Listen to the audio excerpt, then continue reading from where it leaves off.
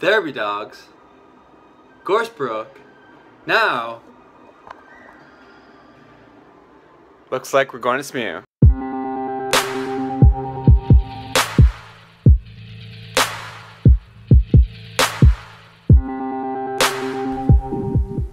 So I'm heading to St. Mary's right now to check out these therapy dogs, and I swear to God, if I see a Husky, I'm gonna die.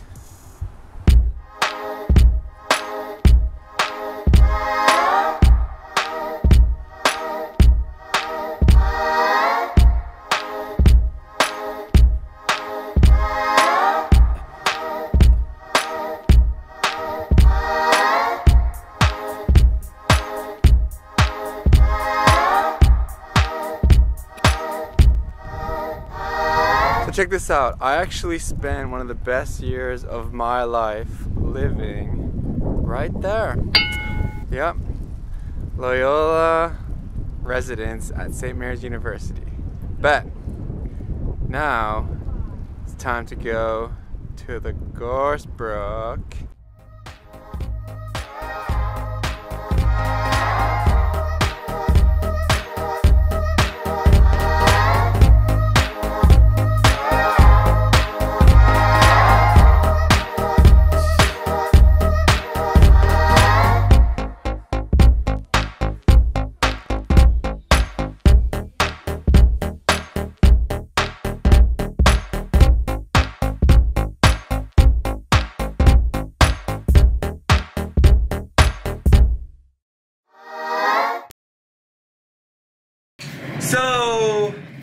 So last episode I shared that I had a solution to the problem that we've identified. So let's start with the methodology. It's called Cognitive Behavioural Therapy, and I made a short little animation for you. Roll it! So what is Cognitive Behavioural Therapy, or CBT for short? Well, it's actually the most popular form of therapy today, for a few reasons.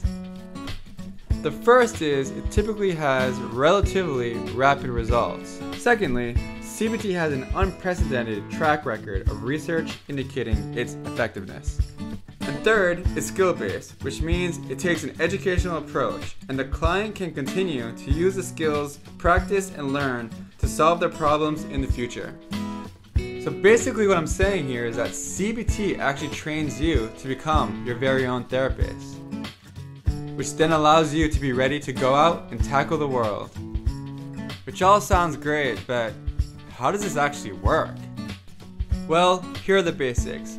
The CBT framework starts off by assuming that it's actually our automatic negative thoughts that lead to unpleasant emotions and then unwanted behaviors.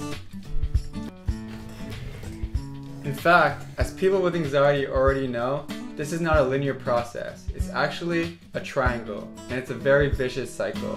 But that's what CBT helps us do. It helps us break that cycle.